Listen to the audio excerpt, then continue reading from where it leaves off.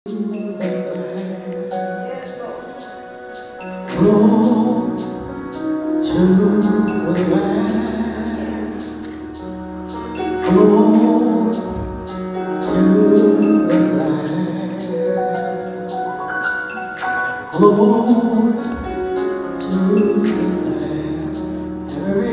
say, Lord, to the land. Jesus, you are the Lamb of God. We give all glory to the Lord.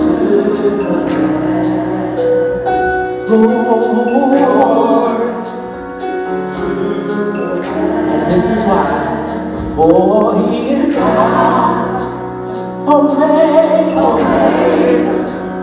Omega, forever is He, and He will reign forever. Holy, holy, holy is He. So we sing glory to the Lamb. We give all glory and honor and praise to the precious Lamb. Jesus, you are the Lamb. Yes, you are. There's no one other than you, God, to give glory to. Oh, He is Alpha and Omega. He is the beginning and the end. Wherever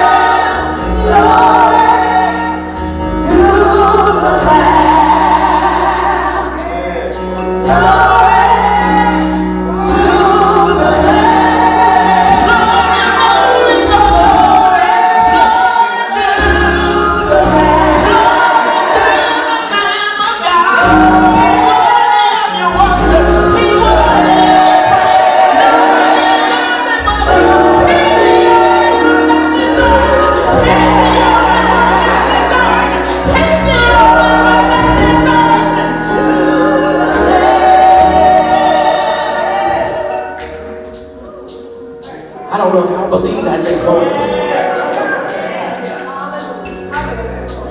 I don't know if y'all believe that this morning. Does He deserve your worship?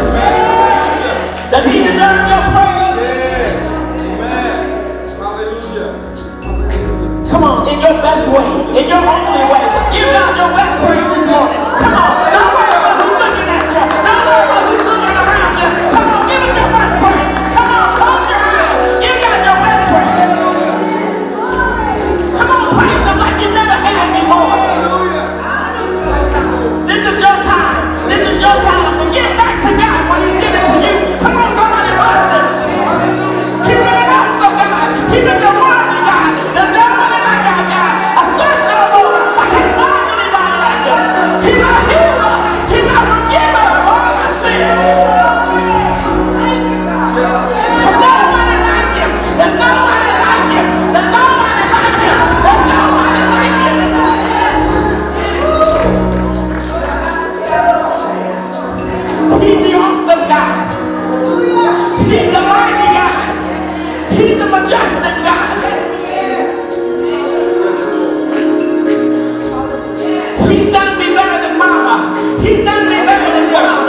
He's done me better than friends. He's done me better than family. I can't serve him enough. I can't thank him enough. I can't praise him enough. I can't do what I can do enough.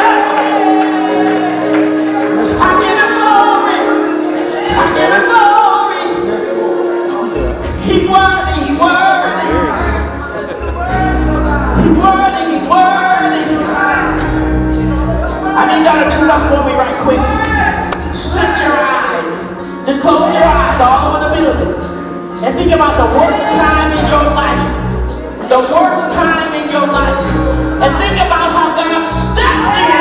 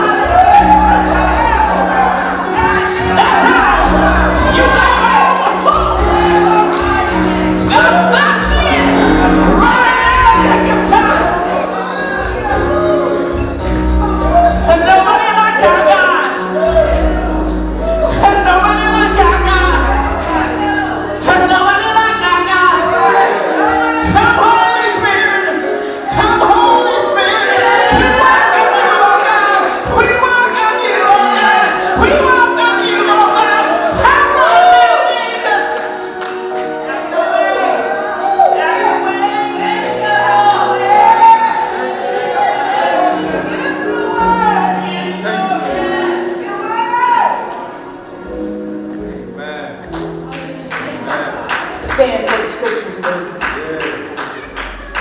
It's going to be Mark chapter 8, verses 22 through 26. Mark 8, 22 through 26. Say amen when you have it.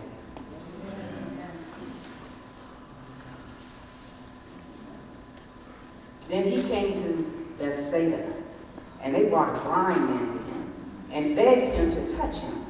So he took the blind man by the hand, and led him out of the town.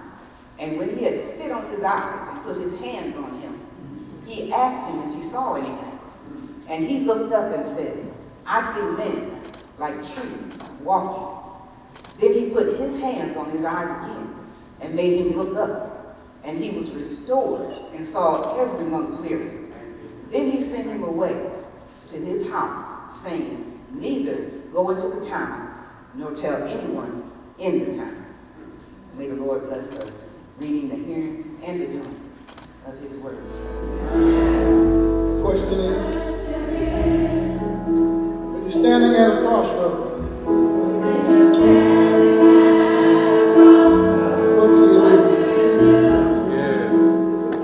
real sweet when a fork is in the road. When a fork is in the road, what do you do?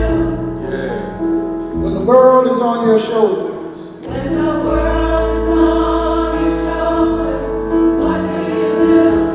Yes. When your back is up against the wall. When your back's up against the wall. Come on. What do you do? What do you do? What do you do? What do you do? You hold on. Hold on. Keep the faith. Keep the faith. Tell somebody on your road and say, keep the faith. Amen. Come on, tell somebody sitting around you. Amen. Keep the faith.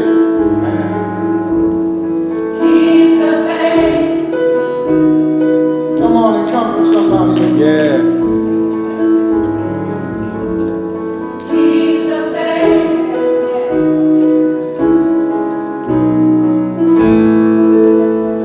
Come on, where do you look? Where do you look? When there's nowhere else to look. When there's nowhere else to look.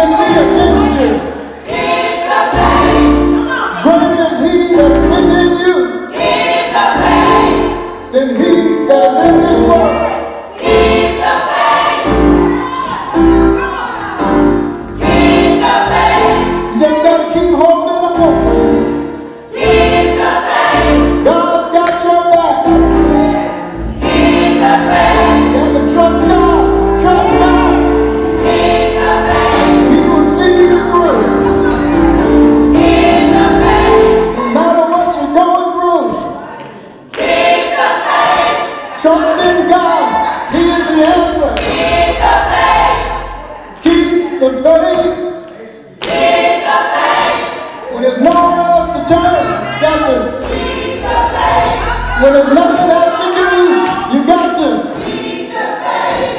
When there's nowhere else to turn, you have to. Got your right. No weapon formed. Hold on, hold on. A little while longer, a little while longer. Trust God, trust God.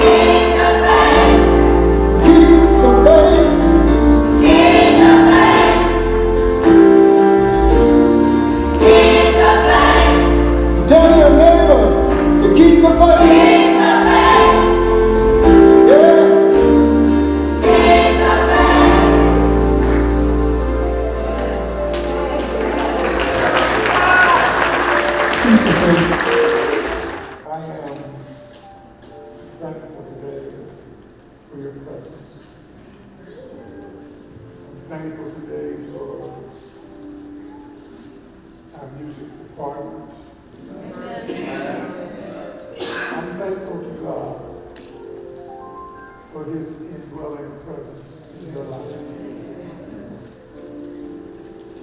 Because it says to me that you are more powerful than you think. You are more powerful than you think.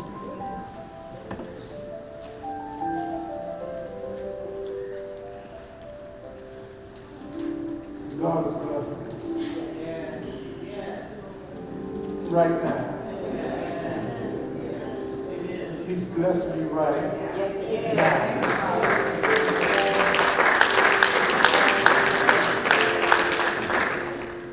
And because He's blessing you right now, let me say this to you, and to you, and to you. Nothing is impossible. Nothing is impossible to you. We used to have superheroes when we were growing up. You don't have to have a superhero. You are a superhero. You are a superhero. Why do I say that? Because the power of God is in you. And with that power in you, kryptonite can't stop you. There's nothing that can stop you if you're willing to believe. If you can conceive it and believe it, it is well done. Father in heaven, we thank you for this day. And we thank you for your word. For your word reminds us that we are complete in you. You've given us everything that we need. It's in us. Help us to release it. Not so much that we can be strong, but that you can be strong in us. Help us to grow. Help us to peel back the scales from our eyes and loosen the wax in our ears so that we may hear freshly what you have to say to the church. Not the building, but the people, the gathering. Because you told us that we are not last. You told us that we are more than conquerors. Thank you for Christ Jesus, who loved us enough that He died, making all things possible. Now, Lord, we ask, bless my neighbor on my right and my neighbor on my left. build them up, establish them, allow them to be strong in faith. So much so that the enemy has to flee. Every assignment, every obstacle, every roadblock that the enemy has set, we rebuke it in the name of Jesus. And we declare victory, we declare healing, we declare restoration, we declare strength and power and essence in the mighty, strong name of Jesus. And we declare it done. And we give you praise for victory. In Jesus' name. Amen. Amen. Amen.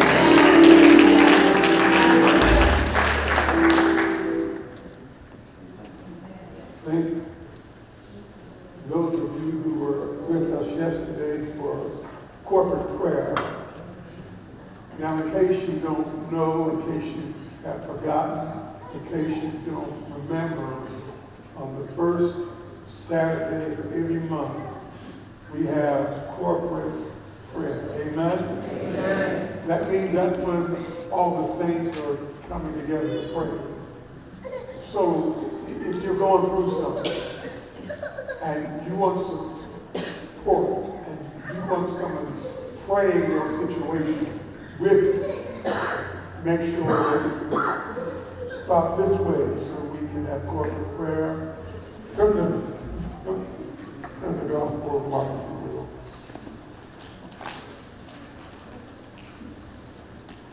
The 8th chapter.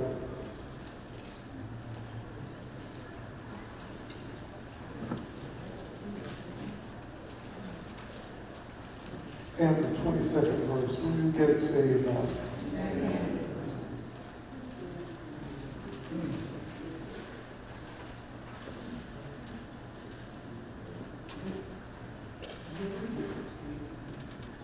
Amen. Mark 8:22. Now, I want you to keep your Bible open to support you. It reads, it's read it in hearing. Then he came to Bethsaida, and they brought him a blind man to him, and begged him to touch him. So he took the blind man by the hand and led him out of the town. And when he had spit on his eyes and put his hand on him, he asked him if he saw anything. And he looked up and said, I see men like trees walking. Then he put his hand on his eyes again, and he made him look up. And he was restored and saw everything clearly.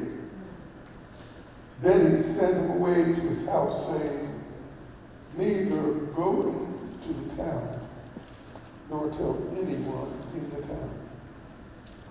I want to use this as a topic this morning. 2020, clear vision. But I want to ask a question. What do you see? What do you see? The year was 1968. No, 1967. 1967. I was a freshman at a school in Huntington, West Virginia. The name of the school was Marshall University. And it was a particular Saturday when I was in the shower. Now, back in those days, we didn't have individual stalls. It was a group shower, open, and had a faucet, so you could probably get 20, 30 people in it. And I happened to be in taking a shower, getting ready to go out. And a young man approached me, who I'd seen around campus. He lived on the same floor that I did. And he started talking to me. And I was wondering why he was talking to me because I was busy trying to shower. About a couple minutes in to the shower and talking, which was awkward, but okay. I noticed he had something in his mouth. And he would periodically, in that short period of time, he would spit it into the sink, because it was the sinks were right here and there was an opening for the shower.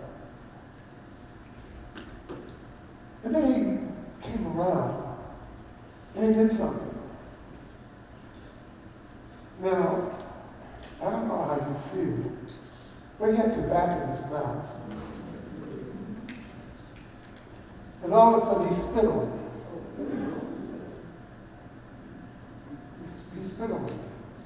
Now, you have to understand, I told you it was 1967, possibly early 1968. And the fact of life, race relations weren't all that good at that time. And what he was doing was, he was spitting on me because I didn't look like him.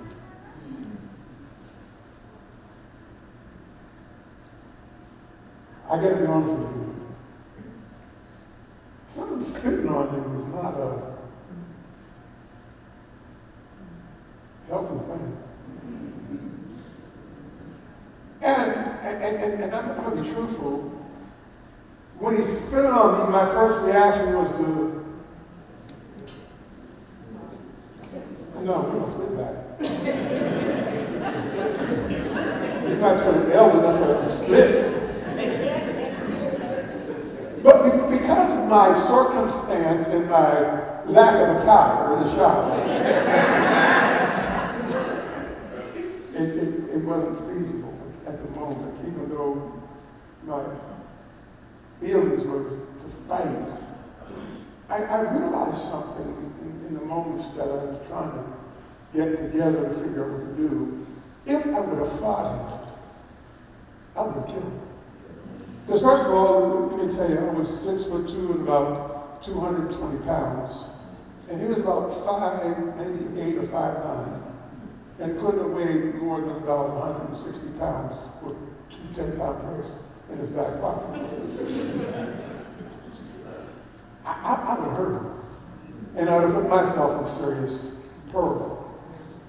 And because he ran, I couldn't go after him. I wasn't going to try to start screaming. So I thought about it, and I'll give you the rest of the story right quick in Reader Digest form. I talked to him later, and as it was, we became friends. And he had come from a family where his grandfather had told me his grandfather was one of the exalted wizards of the Ku Klux Klan. And we actually became friends. Simply because I didn't respond the way I wanted to respond, and that would have gotten me in a lot of trouble, no matter how I looked at it. So, but he spit on me, y'all. He spit on me. The good thing is there was soap and water where it ought to be, close by. And I was able to wash it out of my system, and better things happened because of it. But I want us to look at this text.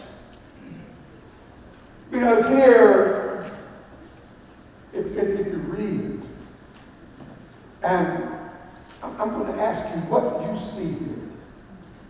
What do you really see in the text? Because the Bible says that Jesus came to Bethesda, and they brought a blind man to him. The crowd had expectations. Jesus had been there before. They had seen his miracles. They knew what Jesus' possibilities were. So they brought the man to Jesus, and with their expectations, they said to him, basically, just heal me. by your power, if you just touch him, that a miracle can happen. Now, if you look at the text good, and you're reading the text, Jesus does something strange. He's in the middle of town, and what he does now is he takes the man by the hand and he walks him out of the town. Now, I don't know if you've read this before, but you see, this is the story Jesus didn't heal for the first time. It took him 2 times to do it, but I didn't really understand what was going on until I really looked at the text. You see, the first thing that happened is Jesus does the unexpected, and he leaves the crowd behind. See, sometimes when God wants to deal with you, he needs you away from the noise and distraction and the crowd, and away from the expectation of the crowd, because the crowd put an expectation on Jesus. Just touch him. And Jesus takes the hand of the blind man and he walks out of town. Now let me tell you what I see. I don't know what you see, I'm what I see. I see a blind man trusting Jesus. That doesn't really know him, that doesn't have any track record with him, but he trusts him because he allowed Jesus to lead him down the dusty streets and out of town. Now think about it. Come on, think with me. Do you remember the first time you fell in love? Y'all remember that? One of the first things that really meant a lot to us is if a young lady or young man let us hold her hand. That's all we want to do, hold her. I'm gonna hold you. Do you remember that first time you touched someone's hand? What that communicated to you? That communicated to you that there was some bonding happening. So we see Jesus now bonding with this man who has no sight, and he leads him out of town. It's like taking a long walk with somebody you care about. So we know that this blind man had to trust Jesus. Now I'm going to put a peg in that story right here. And I want you to look in your Bible, if you have a Bible, starting at the first verse and reading through the first pericope. You ought to find that this is the miracle of Jesus feeding the 4,000. Does your Bible say anything about that? Feeding the 4,000? Then you'll see, if you read through, the blind man healed at Bethesda. And right after that, you see Peter's confession of who Christ was right after that. So it's caught in between 2 major events. And it did not escape me that those 2 major events was very analogous of what's stuck in the middle. This story about a blind man not being able to see.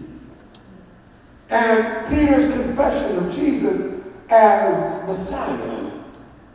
And so I begin to connect that this story really isn't so much about the blind man, although he's stuck in the middle. But it really is about our unbelief and our inability to see who Jesus really is and to understand Christ's mission. See, if you read about the feeding of the 4,000, Jesus even asked them, I'm trying to let you see who I am. I'm trying to get you to understand what I can do. And still the disciples who had seen Jesus perform many miracles did not know who he really was.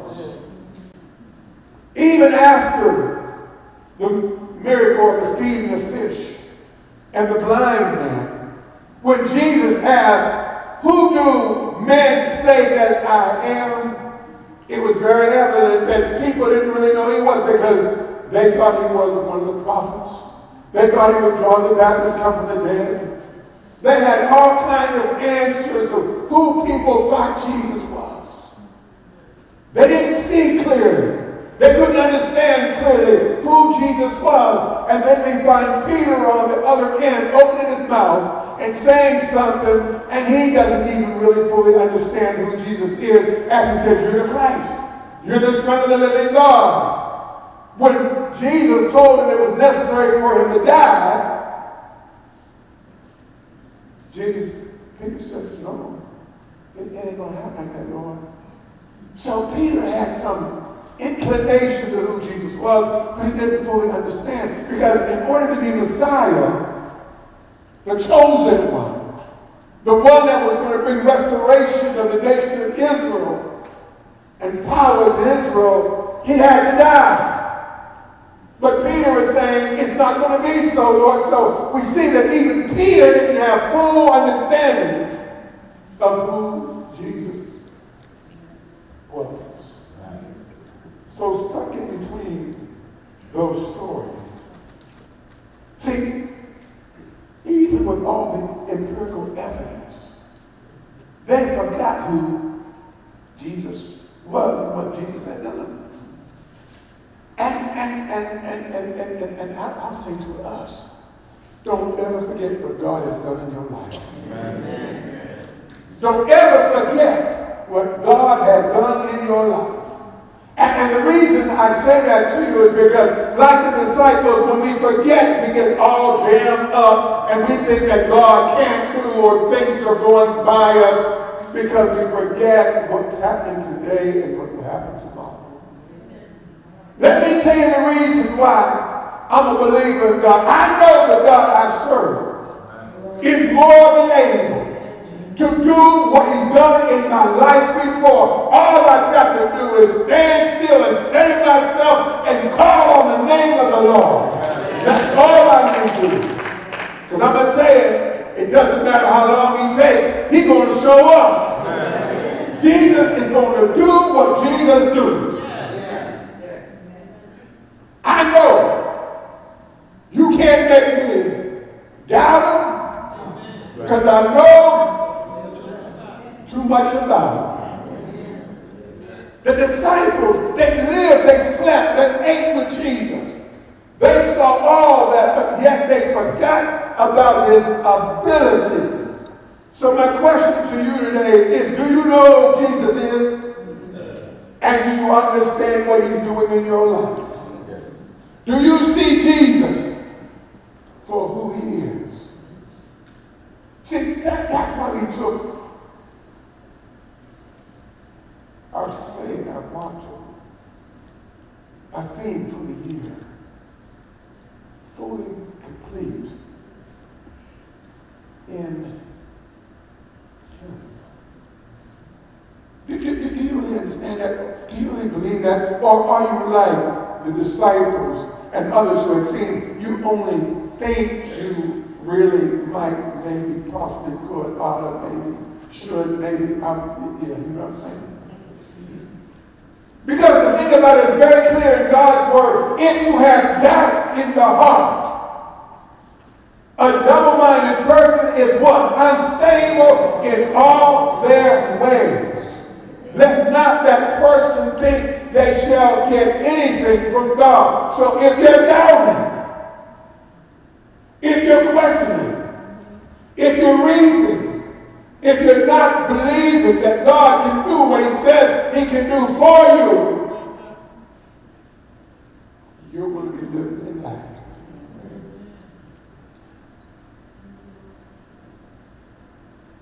I don't know about you, but that's not a good place to be.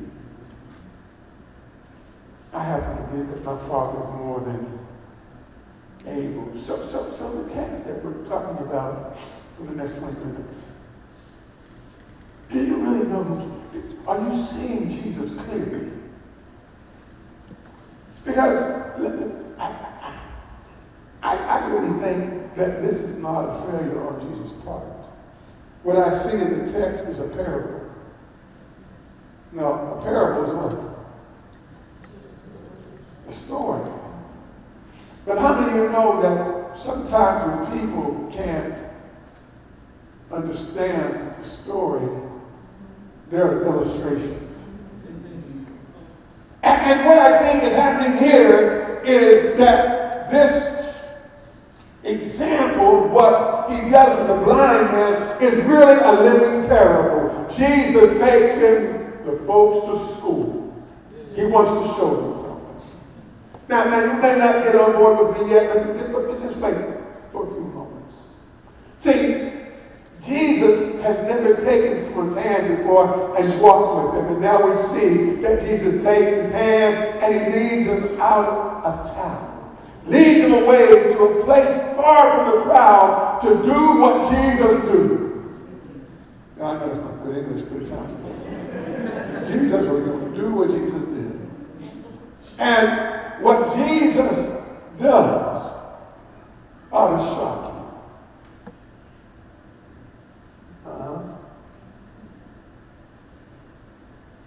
Jesus did three things. The first thing he did is he turned to the man. That's the first thing. He turned to the man. Now he had been leading him. And now he confronts him. He turned to the man. That's the first thing.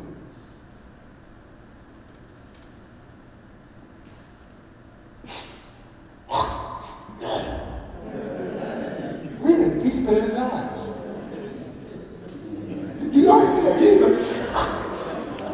Imagine what was going on in the man when he hears this noise. Breathing his hair. I'm not making this up.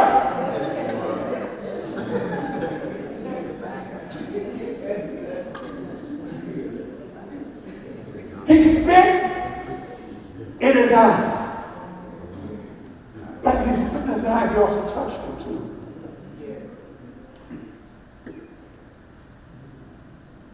Something born in iniquity.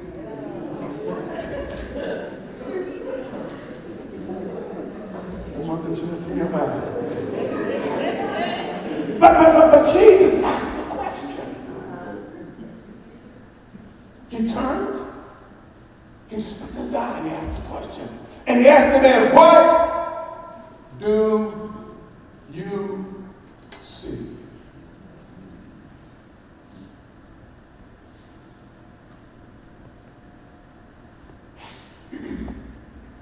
What do you see? And the answer was, I see men like trees walking. Okay, let's set it up again. Jesus had spit in his eye.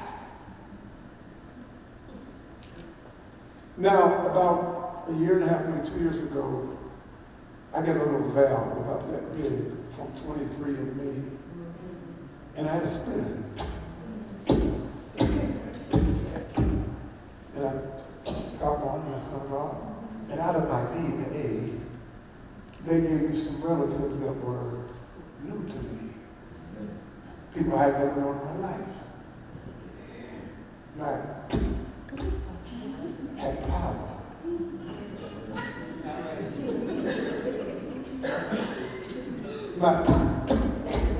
Had power. What are you saying, Johnson? What I'm saying is when Jesus turned to him and spit on him, Jesus' DNA went on his eyes.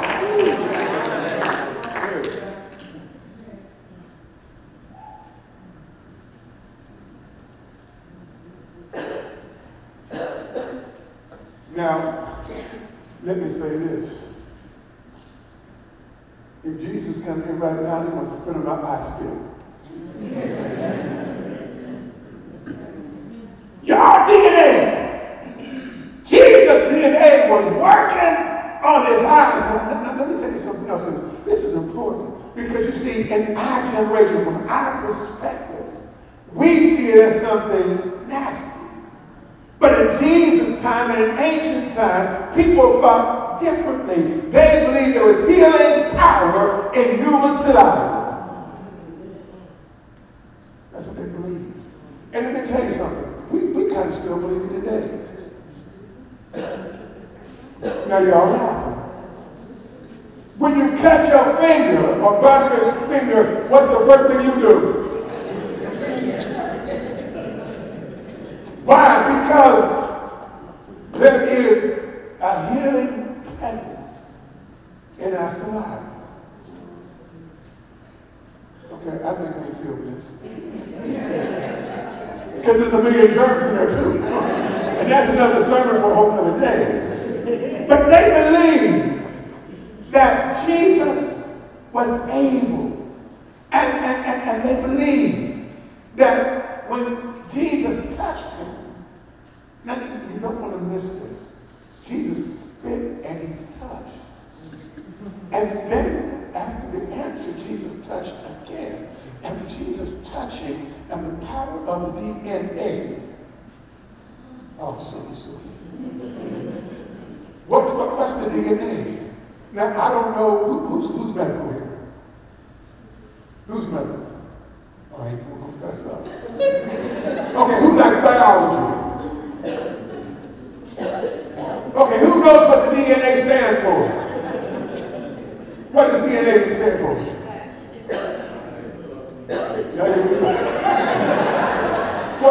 What's it stand for? No. What does the DNA stand for? Okay, so stand up and speak so everybody can hear you. Deoxyribonucleic acid. Okay. That's what it is in the real world. But what I told you is the divine nature of the anointing. So what was happening and Jesus did them, or Jesus person, was the divine nature of the anointing was smeared all over his eyes. This is a living example. I'm showing you something. I'm illustrating something to you because y'all don't see clearly. Y'all don't understand clearly. And sometimes I got to work with you step by step. And that's what Jesus was doing. He was working with you step by step. Listen, disciples.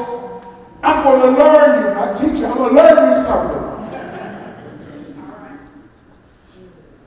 I want you to see sometimes you can't see clearly.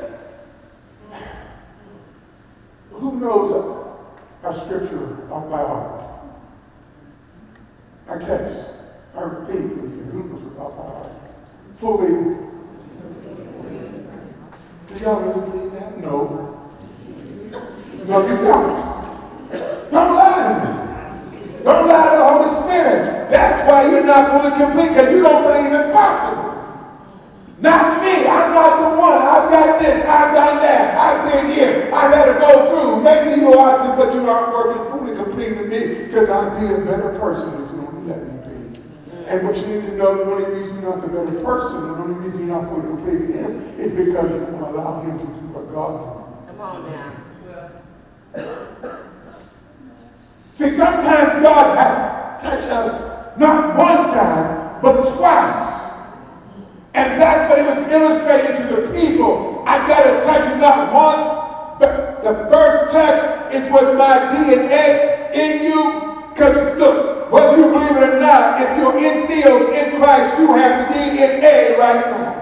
Amen. All you got to do is believe it. It ain't about receiving, it's about believing. God's DNA, do you believe you have it? Do you believe the DNA? See, that was what was at work with that blind man. Jesus' DNA through spit. See, check this out, check this out. Where does spit come from? From the inside. Someone said from the inside. What was inside Jesus? Power. What was inside Jesus? That's why I said right now, Jesus, come, spit on me. I don't worry about the power of the Holy Ghost. It's in me already. But if you want to put some of your saliva on me, I'm going to take it.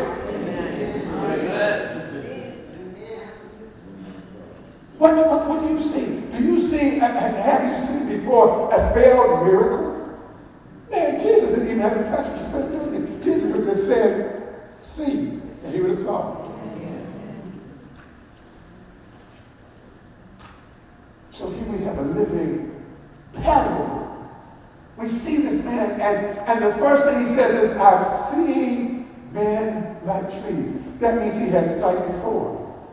And see, some of us have been on the path where we've seen things before, but because people are talking to us, we are in a place of not believing now. Just like I tell you, we have doubt. Exactly. Just because right now, there's something you believe in that you can't be mature in Christ. But the Bible says you are complete in. Jesus gave us spiritual gifts that we may be mature.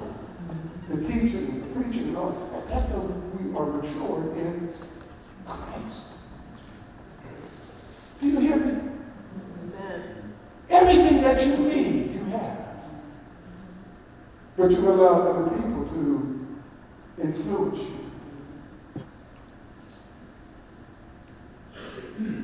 Jesus is taking this man and teaching us something. And we got to see what he is saying. This man had seen before, but now he's beginning to see again. And Jesus teaches us that his healing was done in stages. Because for some of us, we've got to go through stages. We've got to see things to believe things. But the third thing is, Jesus' partial healing does not suggest that Jesus' powers were failing. Jesus is using a healing as a living parable. And this miracle reveals to us how God opens the eyes of those of us who are spiritually blind. See, some of y'all can't take stuff. Some of y'all can't handle stuff. See, some of y'all, listen, you ready for this? Some of y'all are in the shape you're in because you're not ready for what God has for you. See, I'm a believer. If you don't know how to handle a dime, God ain't gonna give you a dollar.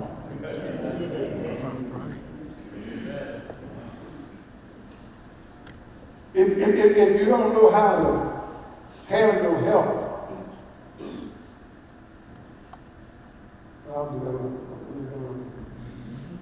I'm just going to say some of the things that we wind up with, we wind up getting because we don't look at it. Peter didn't recognize God's touch. But we need to recognize the touch of God through the teaching and the preaching and realize that God is trying to open blinded eyes. But you know what? We're like man. Remember Dan? He was a leper. Remember he was to go bathe in the water of the Jordan. He said, oh my God. Literally, oh my God.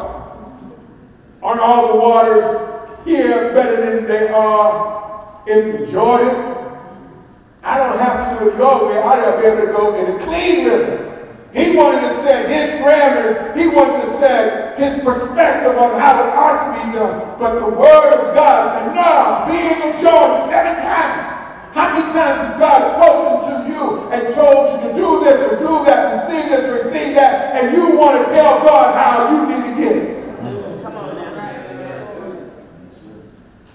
We want to determine the way, the how. Right now, Jesus told you to take out $500 and give it to me. Y'all would Pastor John lost his mind. He asked for $500.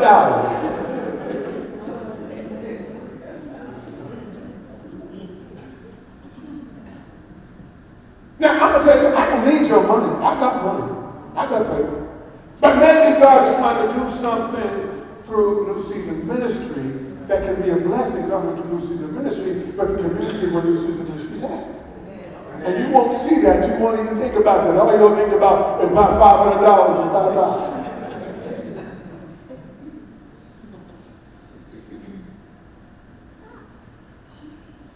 So to work with us through stages.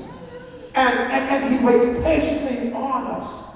And he moves our inability to see to full comprehension. He gives us a second touch. What do you see?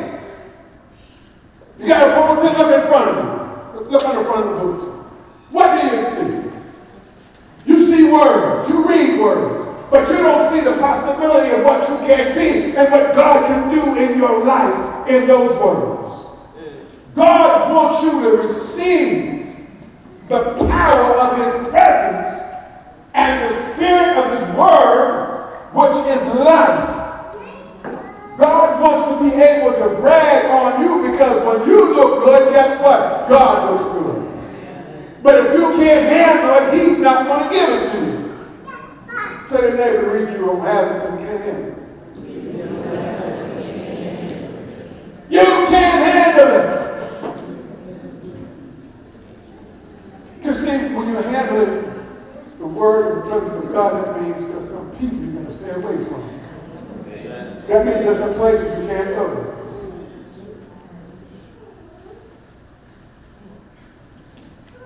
What do you see? You look at the scripture, the text, and you see a failed miracle. That's what you see. And you don't understand why it failed, but okay, how do you not see it?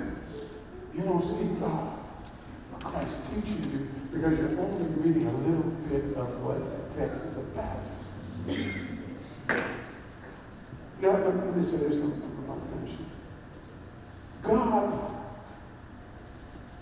is not trying to move through you necessarily in a miraculous way.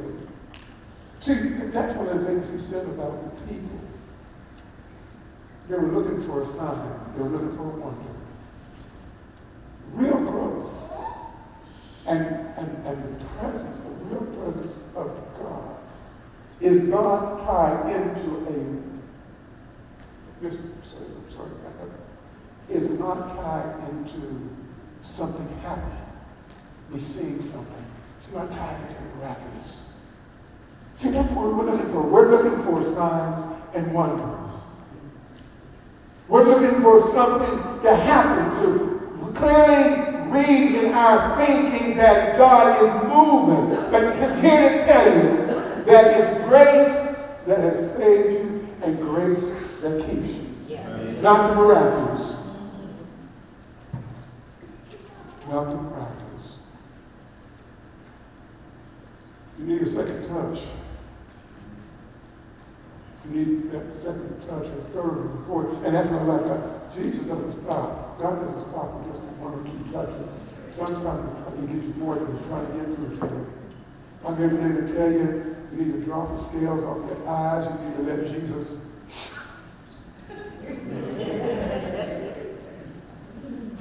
Now I'm talking metaphorically.